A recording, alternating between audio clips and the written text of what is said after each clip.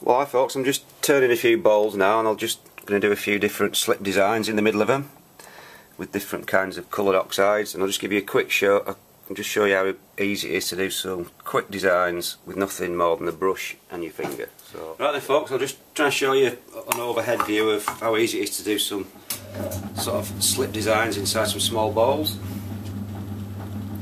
So the first one's going to be a dead simple spiral. So what I've got some coloured slip on my brush, and I'm going to just fill the inside with it.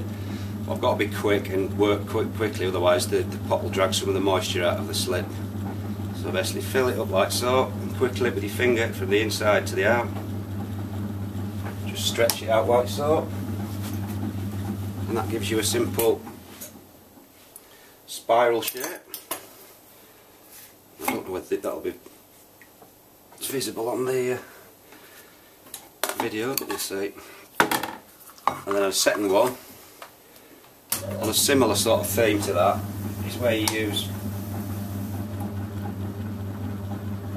can make a spiral with your brush like so, and then you get a different coloured slip, a darker colour one like so, and then just do the same thing again. And then what happens is it sort of bleeds, the two different colours will bleed into one, and you get a really random sort of spiral. So that's the second type of spiral one.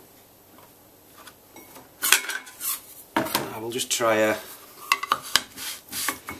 this is quite just a random brush stroke one, which comes out really effectively once it's fired. So I've got one type of slip there. I'm just going to slap it in like so, like I said, totally random, and a different coloured one. Do the same thing, slap it on, and you end up with something like that. Like I say, totally random, but all the colours sort of bleed together when it's glazed. So that's the third one, sorry.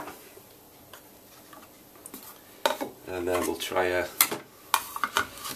sort of Celtic bandy sort of colour one.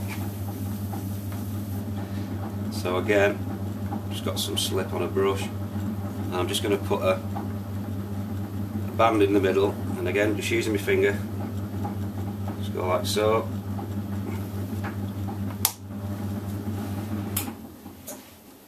And that gives you a simple kind of Celtic band type design.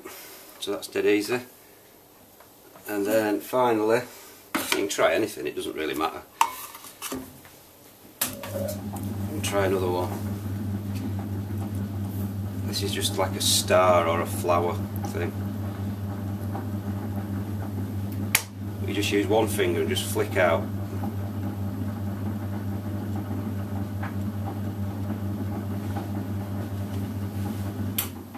And that gets you an effect like that.